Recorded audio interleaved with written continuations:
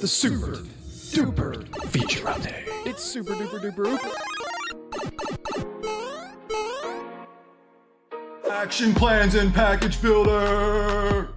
Action plans are now inside packages. You can add them directly into a package and use that to deploy to your clients even easier. Onboarding and a full end-to-end delivery system for your clients is just one bit easier. Let's Super Dave show you the way. What's up, y'all? Super Dave here with an update. We have action plans and packages. This is where you get to assign action plans to your clients and then kind of manage them from your partner account via the individual action plans. In this case, I have this action plan that I want to include in the package. The way it works is your typical package builder. Go here. You'll notice that we now have the ability to add action plans at the top level. So if you're really doing, you get to pick this. It's like 4 packages. So I want to add this in here. So click save. I'm going to publish this. So now it's part of it. It's a multi-step process when we do this. So it's not just something we're going to put in action, the action plan template over there. What you're doing is actually assigning it to them. So I'll show you how that works.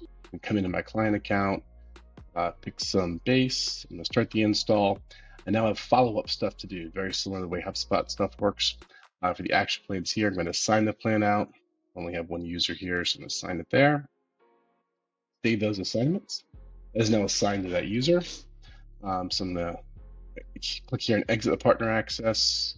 I'm going to go back to this packages. I can now see this. I can manage that from here. A step to kind of to include that in the package, but you're really still managing the way you would if you assigned it straight out of your partner account too. One thing too is that if you want to uninstall that, so if you go back to the client account, if you want to uninstall it, we do have an option.